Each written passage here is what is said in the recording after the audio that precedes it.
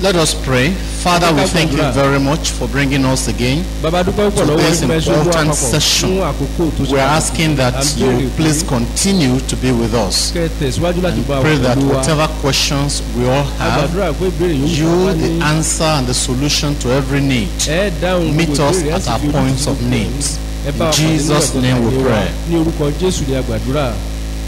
I have here 3 questions that border on the joint account.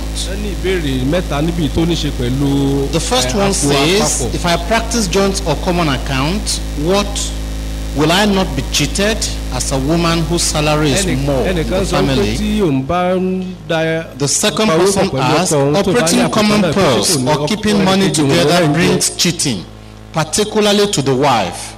And the church says it is best. How can the wife cope or adjust to this? And the third question, what can one do when you keep joint account with your spouse and there is no pocket money and you need to get petty things, like when you need 50 naira to even get common salt that you forgot to buy from the market, or 10 naira biscuit or pencil for a child that you must always ask or wait for your husband, not that you are not working, but he is the chairman. I must endorse every kobo before you have access, and if you are given any money, you must return change, and you may need to get some things while it's not around. Please help, because we must not miss heaven because of these little things. I chose to read these questions because what we have there is not common purse, but common abuse. Praise the Lord. Yoruba audience, awelede Yoruba say I'm gbadun gbogbo e bon se so gbufo fun wa yen. Mo ro be na ni mo se ro wi pe ki n bi wa ṣùgbọ́n ká fi lè ká má ṣe fi àkókò ṣòfò ká lè tètè ṣe tán ó ní mo ṣe sọ ṣe irú ètò wípé kán máa ṣe ògbufọ̀ láti kọ̀rọ̀ mọ̀mọ́dá kan ń bẹ̀ yẹn ṣùgbọ́n tó bá jẹ́ pé ìyá wa dàbí pé àwa ń ṣíìtì ẹ̀yin oní Yorùbá bóyá kí interpreter máa bọ̀ lẹ́gbẹ̀ẹ́ pastor, but please start to be an interpreter who can flow, please, interpreter who can flow, not the one that will be dragging.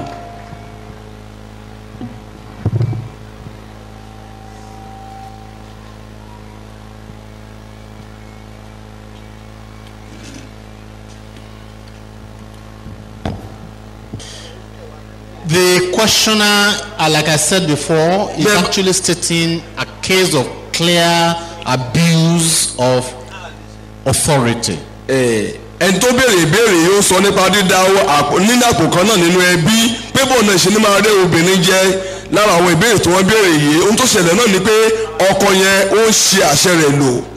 Let's look at John chapter 13. Jòhánù orí 13. When I was talking the other time, I talked about the fact that Jesus ran a joint account in the relationship with with his disciples. Jésù Kristi ó ní àkókò náà pẹ̀lú ọmọ ẹ̀yìn rẹ̀. In John chapter 13, Jòhánù orí 13, I read let's start from verse 27. Láti sẹ̀kẹ́ta ó dín ní ogún ọgbọ̀n. And after the sup, Satan entered into him. Then said Jesus unto him, that thou doest, do quickly. Lẹ́yìn òkèlè náà ni Sátánì wọ inú Júdásì wọnú rẹ̀ lọ, nítorí náà Jésù wí fún pé ohun tí wọ́n ṣe nìyára ṣe kánkán. Now no man at the table knew for what intent he spake this unto him. Kò sẹ́nikẹ́ni tó wà nínú tábìlì yẹn tó mọ gbólóhùn tí Jésù sọ yìí kí ló ti fà á tó fi sọ. For some of them thought, àwọn kan rò nù wọn, because Jesus had the bag, that Jesus had said unto him, buy those things that we have need of against the feast, or that he should give something to the poor. Nítorí àwọn mẹ́rin náà rò pé nítorí Júdásì ni ó ní àpò ní Jésù fi wí fún pé ra nǹkan wọn ní tí a kò ní ṣe láìní fún àjọ náà tàbí kí ó lè fi nǹkan fún àwọn tálákà. Jesus had a common purse. Jésù ní àpò kan náà. He put Judas in charge of the account. Ó wá fi sí ìkáwọ́ Júdásì. And he made a statement. Ó sọ gbólóhùn kan bí. That thou doest, do it quickly. Ohun tó ìwọ́n ṣe nìyára ṣe kánkán. and the interpretation that other disciples had, ìtumọ̀ táwọn ọmọ ìyókù tí wọ́n ní sí gbólóhùn Jésù. that Jesus was giving Judas the freedom to go and do what he had to do. pé Jésù fún Júdásì lómìnira pé ohun tó fẹ́ ṣe yẹn gan lọ ṣe. That he had told him something before and Judas was going to execute it. pé Jésù sì fún Júdásì ní ọ̀rọ̀ àṣetẹ́lẹ̀ pé Júdásì ó fẹ́ lọ ṣe nǹkan náà. Common purse implies that we will bring everything together. àpò kan náà ó túwọ̀ sí ọkọ àtìyàwó owó tó bá ní wọn kò papọ̀. And then we are going to divide the, let me use this illustration now. Whatever the family has, you bring it together. ohun gbogbo tó bá wọlé sí àpò ẹbí yẹn àwọn kò papọ̀. It is advised that you use a 70-30 formula. ó dáa ká lo ìṣirò 70 àti 30. What is 70? kí ni ìtumọ̀ 70? 70% will be devoted to your recurrent expenditures in the family. ìyẹn ni pé ìdá méje nínú mẹ́wàá yẹn ohun tẹ́ mọ́ ná ní lóòrèkóòrè òun lẹ́fì mọ́ gbọ́. Every month you spend money for transportation. gbogbo oṣooṣù la máa náwó lórí ètò ìrìnnà ọkọ̀. How much will go into that? èèlò ló bá ètò ìrìnnà ọkọ̀ lọ. The wife will have her own money for transportation. ìyàwó yóò ní owó tẹ̀yìn máa wọkọ̀. That one will be spent by her the way she wants. bó bá ṣe fẹ́ níyàwó yẹn ó ṣe ná. The husband too will have his own money also for transportation. ọkọ náà yóò ní owó tiẹ̀ fún láti máa wọ mọ́tò. You are going to spend money on food. wọ́n ná owó lórí oúnjẹ. You give an allocation to that one. ẹ pín owó díẹ̀ fún oúnjẹ jíjẹ nulẹ̀. I believe èmi gbàgbọ́. if we keep strictly to Proverbs 31, bí a bá tẹ̀lé òwe orí 21. every money that will be spent on all those varieties should be managed by the wife. gbogbo ó tá a bá ná lórí àwọn nǹkan tá a dárúkọ wọ̀nyí ìyàwó ló yẹ kó ṣe àkóso rẹ̀. Go through Proverbs 31. ẹ wo òwe orí 21 yẹn. You will see clearly that the woman was the manager. She was the financial manager for the family. ẹ ó rí i pé ìyàwó gan-an ni alábòójútó fún ètò ìṣúná owó nulẹ̀. Have you done Proverbs 31? òwe orí 21. Quickly, Proverbs 31. Proverbs 31. òwe orí 21. Look at verse 13. ẹsẹ̀ 13. Verse 14. 14. Verse 15. 15. Verse 16. 16. Verse 17. 17. Everything is talking of the business that this woman was doing on behalf of the family. gbogbo ẹsẹ̀ wọ̀nyí sọ nípa okòwò tí ìyàwó ń ṣe pẹ̀lú owó náà tún bẹnu ẹbí. She seeks wool in verse 13. ní ẹsẹ̀ 13 ó fi owó rẹ̀ sí. In verse 13, she sought wool. obìnrin náà yóò máa ṣe àfẹ́rí Verse 13. ẹbí òwú. And in verse 14, ẹsẹ̀ 14. she's like a merchant ship. ó dàbí oníṣòwò. And she brought food from afar. ó mú oúnjẹ rẹ̀ wá láti ọ̀nà She jíjìn was rere the wá. one buying the food. òun ló ra oúnjẹ sílé. She was the one in charge of it. òun ló wà ní ìṣàkóso náà. And then in verse 15, ẹsẹ̀ 15. she was the one giving portions of meat to people in the house. òun ló pín oúnjẹ fún àwọn tí ń bẹ nínú ilé. Verse 16, 16. she was the one buying land. òun ló ra ilẹ̀. She considered a field and buyeth it. ó kíyèsí oko ó sì mú tàbí ó pọ̀ rà á. Verse 17, 17. she girds her loin with strength and strengthen her hand. ó fi agbára gba ó fi agbára gba. Verse 18, ẹsẹ̀ 18. she's the business woman there again. òun náà ni obìnrin tó wà ń bẹ̀. Verse 19, 19. she's the industrious woman there. òun ló kún fún akitiyan àti iṣẹ́ ṣíṣe. And in verse 20, ti ẹsẹ̀ 20 náà. she's the one giving money to other people who had need around them. òun ló fi owó fún àwọn tó jẹ́ tálákà láyìíká wọn. And you can see that in verse 21, ní ẹsẹ̀ 21. she's the one buying clothes. òun ló ra aṣọ wá sílé. In my own family, my wife buy clothes for me. nínú ẹbí mi ìyàwó mi ní máa ń raṣọ fún mi. She's the one that goes to market to buy those. àwọn ló máa ń ra gbogbo nǹkan wọn ni. This clothes I'm wearing now, aṣọ tí mo wọ̀ I yìí don't know how much it costs. ẹ̀mí ìmọ̀ye tó ná. She bought it. àwọn ló rà á. That's how it should be. bó ṣe kó nínú ilé We nìyẹn. will lay down the policies. a fi àwọn àgbàkalẹ̀ Give us sílẹ̀. the principles. ẹ fi àwọn àgbékalẹ̀ sílẹ̀. Execution is left to the, in your business, you are not looking into every detail. ìwọ tó bá lóko òwò gbogbo ẹ̀kọ́ ló máa wò fínífíní. In a church, for instance, nínú ìjọba àpẹẹrẹ. the pastor is not, your business is not looking for how much they bought the shoe, how much the chair, how much they bought. There are some things that, because there are people in charge, they do that one, they only give you a general report. àwọn ojúṣe wà táwọn fún àwọn òṣìṣẹ́ àwọn adarí nínú òjọ tó yẹ kó olùṣọ́tò wọ́n máa jábọ̀ fún ni. The same thing in the family. bákan náà nínú ẹbí. And you can see in verse 22, verse 22, ní ẹsẹ̀ ogun ìkejìlélógún. you can see she's the one doing all these things. àwọn obìnrin ló ṣe gbogbo nǹkan What wọ̀nyí. you are saying is this. ohun táwọn sọ gan leléyìí. It is important for us to recognize that as far as family finances is concerned, the budget allocation must be executed directly by the woman. nínú ètò ìṣúná ẹbí pípín owó láti gbọ́ tẹ́lẹ̀ láti gbọ́ tọ̀hún yẹn iṣẹ́ obìnrin ni. What will the man spend money for? kí ló ọkùnrin fẹ́ náwó gan lé lórí. Ask every man here. kábí gbogbo àwọn ọkùnrin tá a wà The ń bí. man wants to buy a car. ọkùnrin fẹ́ ra mọ́tò. He wants to buy electronics. ó fẹ́ ra àwọn nǹkan ẹ̀rọ nulẹ̀. He wants to buy a good phone. ó fẹ́ ra fóònù tó dára. That's all he's thinking about. gbogbo ntọ́kùnrin ronú nípa rẹ̀ nìyẹn. That's all. ó tán. And there's more to life than electronics. ọ̀rọ̀ ìgbésí ayé ẹni àtẹ̀bí ó ju pé ara nǹkan ẹ̀rọ lọ. There's more to life than car. àní ìgbé ayé ẹbí ó ju mọ́tò lọ. So there are all these things that the Bible has given us the outline. You divide up the resources. Now that 70% you look into different areas. I've mentioned transportation, I've mentioned food, then there is also going to be some money has to be set aside for accommodation. ẹ̀ á sọ fún wa báyìí pé nípa ti ètò ìrìnnà ọkọ̀ àti àwọn ojúṣe mẹ́ta nílò nínú ẹbí yẹn á yẹ owó sọ́tọ̀ obìnrin ló máa gbọ́ gbogbo nǹkan wọ̀nyí. And then you look at, you are going to pay school fees for children, other things. You divide all those 70% should be able to be allocated to those needs. ìdá méje nínú mẹ́wàá owó tó wọlé sínú ẹbí lápapọ̀ yẹn yóò gbọ́ gbogbo àwọn nǹkan wọ̀nyí bùkátà yìí àti owó ilé ìwé àwọn ọmọ. Out of the remaining 30%, nínú ọgbọ̀n ìdá mẹ́ta nínú mẹ́wàá tó kù. because by now we assume you have already given out your tithe and offering. That one has been, your tithe has been given completely. ká tó máa sọ ìdá méje tàbí ọgbọ̀n yẹn á sọ fún àtàbí ìdá mẹ́ta yẹn á ti san ìdá mẹ́wàá àtọrẹ wa náà. Out of the remaining 30%, nínú èyí tó kù yẹn tá a pè ní ìdá ọgbọ̀n nínú ọgọ́rùn-ún. give 10%, then 1/3 now goes to your savings as a family. ẹ wá rí i pé nínú ọgbọ̀n yẹn mẹ́wàá rẹ̀ ẹ fi pamọ́ fún ọjọ́ iwájú. It could be for any reason, ó lè yá fún ìdí for mìíràn any project. tàbí ẹ fẹ́ gbéṣẹ́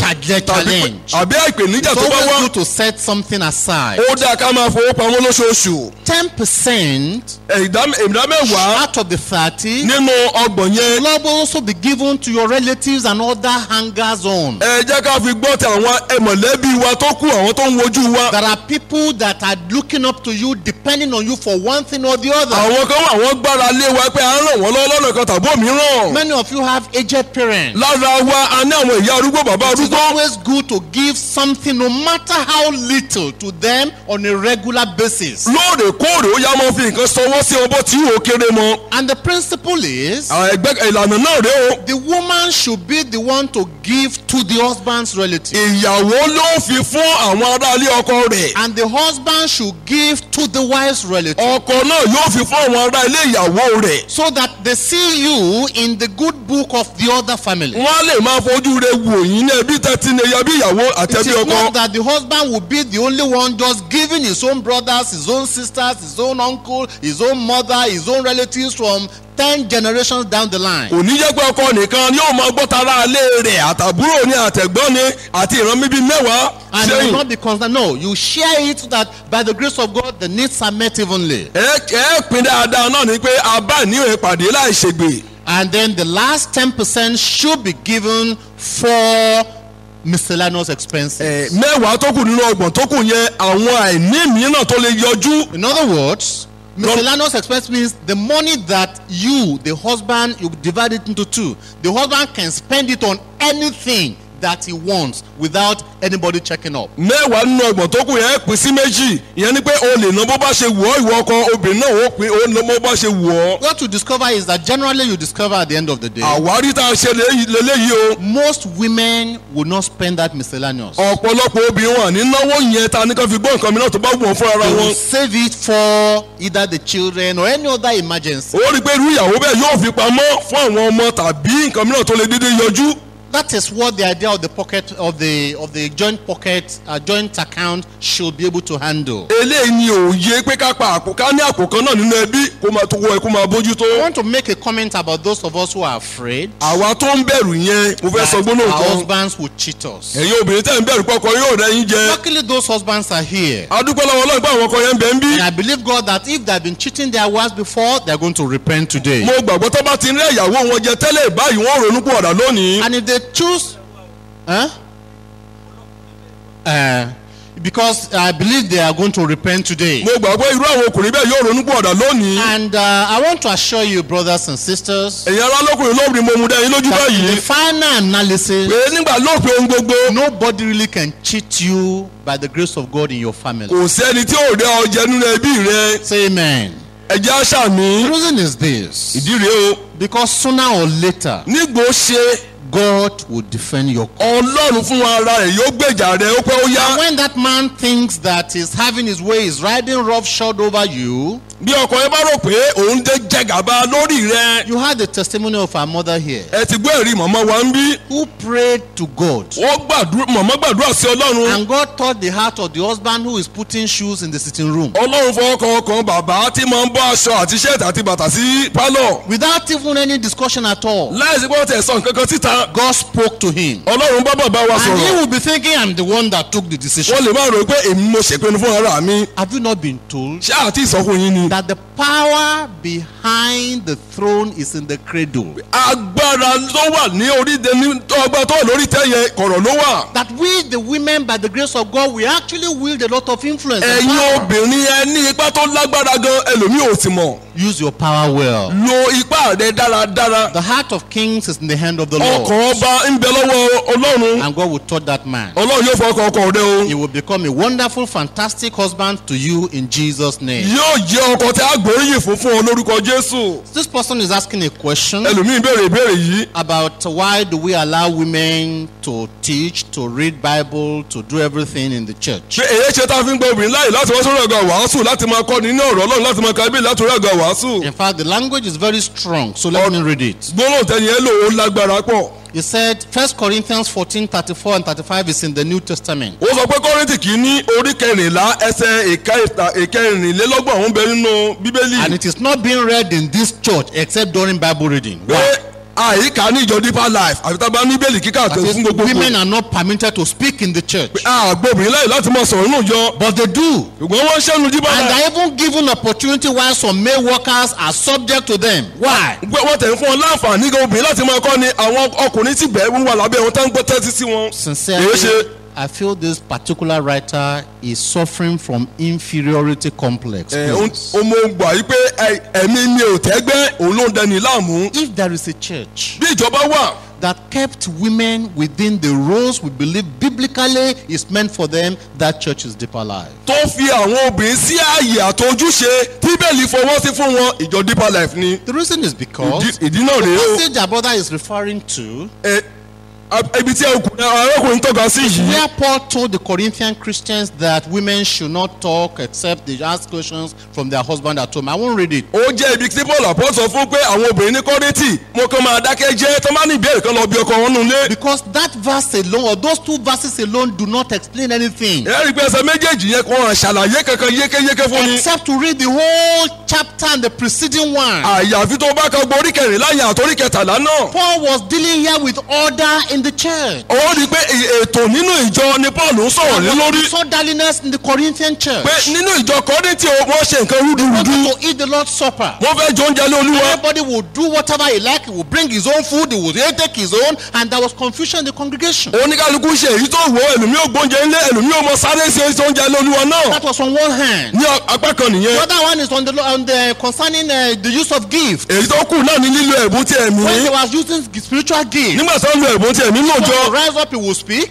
Lágbájá yóò dìde yóò sọ̀rọ̀. Ẹlòmíì ò dìde yóò sọ̀rọ̀. All these were the confusion that he treated in that chapter alone. Ẹ rí i pé àwọn ìpòrúurú wọ̀nyí ni Paul bójútó náà rẹ̀ ní orí kẹrìnlá. And the concern was that in a church there should be orderliness and correctness and look at how we are seated now. You can hear me, I can hear you. There's nobody rising up to disturb us. Ó rí i pé n tó kan Paul gbọ̀ngbọ̀n náà ni pé ó yẹ kí ohun gbogbo lọ létòlétò àti lẹ́sẹlẹ́sẹ inú ìjọ ẹ̀ ò bá ṣe jókòó báyìí mo ń gbọ́ yín ẹ̀sìn ń gbọ́ mi kò sẹ́ni tó ń dira wa lọ́wọ́ ń bẹ̀. That wasn't so in the Corinthian church. Ìjọ Kọ́ríńtì rúdurùdu pọ̀ ń bẹ̀. And so he now gave an instruction. Ó wá fún ọ ní ọ̀rọ̀ ìtọ́ni. You women who are making noise in church. Ẹ̀yin obìnrin aláriwo náà jọ. Making the noise. Ẹ dákẹ́ ariwo yín. You want to ask any question? Bẹ́ẹ̀ bá ní ìbéèrè tẹ́ béèrè. Get to home, ask your husband. Bẹ́ẹ̀ bá dé inú ilé lọ bí ọkọ yín. Don't use the confusion of this other one to say, why is he talking like that? Why is this other one doing like that? Má lo ìpòrúurú tẹ lágbájá rẹ̀ pé èyí ṣe tó sọ̀rọ̀ báyìí tẹ́lẹ̀ sọ̀rọ̀ báyìí. When in First Timothy, Timothy kìíní. Paul now talked to the church. Paul wá bá ìjọ sọ̀rọ̀. Through Timothy. Nípasẹ̀ Timothy. And he gave instruction to Timothy concerning this same issue. ó wá fi ìtọ́ni fún Timothy nípa ọ̀rọ̀ tá à ń sọ lọ́wọ́lọ́wọ́ yìí. In 1 Timothy chapter 2. Timothy kìíní orí kejì. Verse 11. ẹsẹ̀ kọkànlá. Look at it now. ẹja jọ wo o. Now there's no confusion now. kò sí ìpòrú rárá bí yìí. Clear instruction. ọ̀rọ̀ ìtọ́ni sí ìjọ lélẹ́yìí. Let the woman learn in silence with all subjection. jẹ́ kí obìnrin kí ó máa fi ìdákẹ́jẹ́ àti ìtẹríba gbogbo kọ́ ẹ̀kọ́. That's all right. ó dáa. But I suffer not a woman to teach, nor to usurp authority over the man, but to be in silence. ṣùgbọ́n mi kò fi àṣẹ fún obìnrin láti máa kọ́ni tàbí láti máa pàṣẹ lórí ọkùnrin bí kò ṣe pé kí ó dákẹ́jẹ́. And he's saying in the church setting, ó rí i pé nínú àgbékalẹ̀ ìjọ. the man teaches. ọkùnrin ní máa kọ́ni. And I don't allow the woman to usurp authority over the man. mi ò gbọ́ obìnrin ẹ má ṣe gbọ́ obìnrin láàyè láti gba àṣẹ lórí obìnrin. Over the past 3 days, ní ọjọ́ mẹ́ta by the sẹ́yìn. grace of God, we have had women program here. nípa orí ọ̀fẹ́ Ọlọ́run ní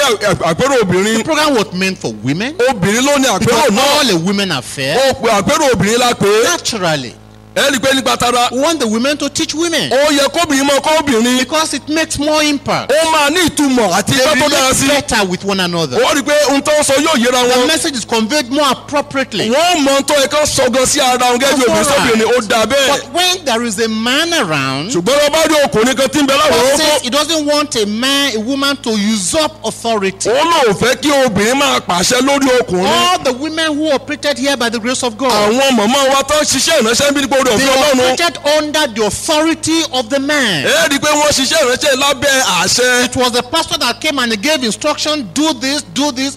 For instance, now, I'm operating under the authority of the pastor. ẹ rí i pé fún àpẹẹrẹ báyìí àwọn dáàdi wa ń bí báyìí wọ́n ṣiṣẹ́ ìránṣẹ́ lábẹ́ àṣẹ olùṣọ́àgùtàn bí àwọn mọ̀mọ́ wa yẹn àwọn olùṣọ́àgùtàn ló fún wọn láṣẹ pé kẹ́ ẹ lọ wà ẹ lọ kọ́ ni. He gave us the permission to go and minister. àwọn ló fún wọn láàyè pé ẹ lọ ṣiṣẹ́ ìránṣẹ́. And as long as we are under his authority, we are not usurping the authority of the man. ní ọ̀gbà tó gbà wọn ló fún wọn láàyè láti ṣe tá à ń ṣe àpàṣẹ lórí wọn. But the beautiful thing about it is, ohun tó wuni lórí nípa there rẹ̀ are rèé. some situations where there are just not men. Sorry. àwọn àkókò kan máa ń wà tí àníyàwó ọkùnrin tó dáńgíá jẹ́ láti ṣiṣẹ́ ìránṣẹ́. At the time of Deborah, fún àkókò ìgbà Deborah fún there àpẹẹrẹ. were just not men. àròkùnrin kankan tó kójú The òṣùwọ̀n. men were not men. àwọn ọkùnrin ẹ̀wọ̀n kan wà bẹ́ẹ̀ ni wọ́n ń ṣe ọkùnrin. Sorry, oh, ẹ mọ́ bínú. that's the Bible. bíbélì The nìyẹn. men cannot go to the market. obìnrin ò lè ọkùnrin. àwọn ọkùnrin ò lè lọ They cannot sọ́jà. go to the market. ọkùnrin ò lè lọ sí The ọjà. Bible said the streets were empty. ẹ rí i pé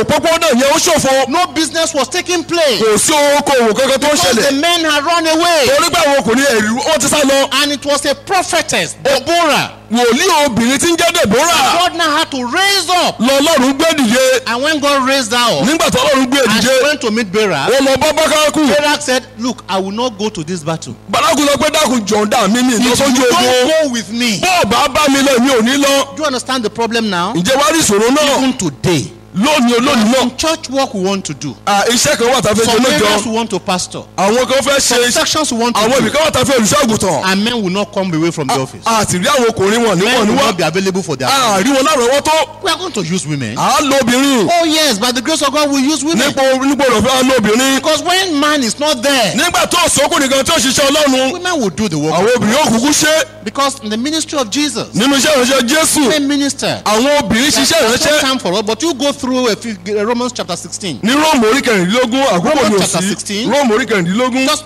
let's look at just 3 verses. ẹja wẹ Just 3 verses there. ẹja wẹsẹ mẹ́ta Romans péré chapter mbẹ. 16. Róòmù orí In verse kẹrìndínlógún 1. ẹsẹ̀ kìíní. Paul said, I commend unto you Phoebe our sister, which is a servant of the church which is at Cenchrea. Paul sọ báyìí pé mo fi Fébì arábìnrin wa lé yín lọ́wọ́ ẹni tí ń ṣe díákónì ìjọ tó wà ní Kẹ́ńkíríà. This sister was leaving Cenchrea to Rome. wọ́n rí i pé arábìnrin yìí òun ló ń darí ìjọ ń bẹ̀. Paul gave her a letter. Paul ó fi kẹ́kẹ́ lẹ́sẹ̀ sí And he Róòmù. told them, ó sọ fún wọn ní lẹ́tà. the Roman ó church, sọ fún àwọn ìjọ ní Róòmù. the sister you see, arábìnrin tó rí tó wọ̀ yìí o. that's in verse 2 now. She had been a succorer of many Only- and of myself also. ó ní ó jẹ́ olùrànlọ́wọ́ fún ẹni púpọ̀ àti fún èmi náà pẹ̀lú. In verse 3, ẹsẹ̀ kẹta. talk about Priscilla and Aquila, Ó sọ my nípa- helpers in Christ Jesus. kí Priscilla àti Aquila àwọn alábàáṣiṣẹ́ mi nínú Kristi Jésù. Priscilla was a lady. obìnrin ni Priscilla And o. Paul said she's my helper. Paul sọ and helper in the Lord. ó jẹ́ alábàáṣiṣẹ́pọ̀ nínú Olúwa. In verse 6, ẹsẹ̀ kẹfà. look at Mary there. ẹ kí Màríà. And who bestowed much labor on us. tí ó ṣe làálàá púpọ̀ lórí wa. So these were women that were working. àwọn obìnrin wọn ṣiṣẹ́ ìránṣẹ́. Thank God for our women. adúgbò fún àwọn obìnrin wa. I say thank God for our women. adúgbò fún àwọn obìnrin wa.